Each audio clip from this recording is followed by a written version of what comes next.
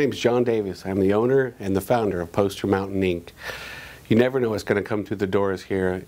From day to day, it doesn't matter. It's always something new. It's always something different. Sometimes we'll get people saying, you know, fix my postage stamp or fix my colonial banknotes. We do album covers. We do anything on paper. Picassos and Chagalls, King Kong posters, and mucas and giant billboards.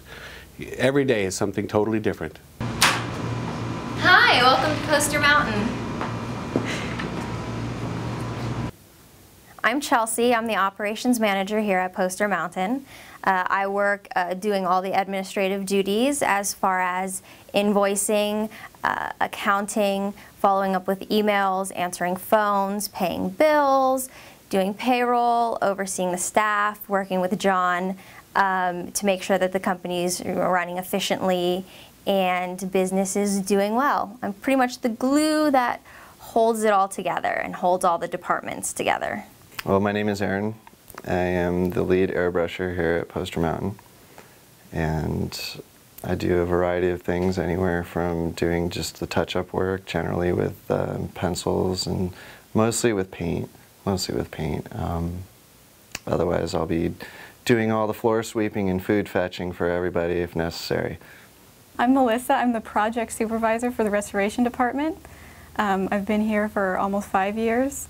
And I work a lot with Chelsea to make sure we're clear on what the client wants for their piece, and then I work with the restoration artist to figure out how we're going to achieve that with all the materials and stuff we have. I'm Derry, and I'm a restoration artist at Poster Mountain, and I do a little bit of everything.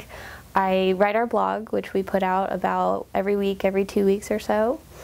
And I do a little bit of work in conservation with John, and then I also handle a large part of the prep work, which is one of the first steps in restoration once a piece has gone through the conservation department. Yeah, I think people really are going to find it very interesting to see how we do things. Of course, we're not going to reveal everything, but we're going to give away a whole lot of information of how we do things. I think what most people will take away from it is a knowledge or a realization of just how complicated it is, and how much experience is necessary in order to be able to pull some of these things off. Have one word for your shop and your team? Fun. One word, fun.